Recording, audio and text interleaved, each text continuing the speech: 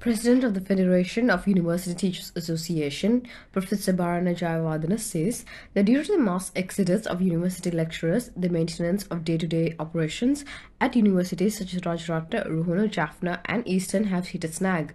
He stressed that due to a shortage of lecturers at these universities, educational activities in faculties such as medicine, engineering, agriculture and social sciences could come to a halt sooner than later.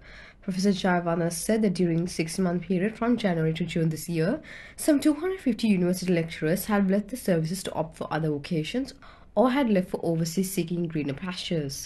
He said among the reasons contributing to the crisis situation had been inadequate salaries paid to university lecturers, exorbitant taxes being imposed, and the uncertainties surrounding the country's immediate future.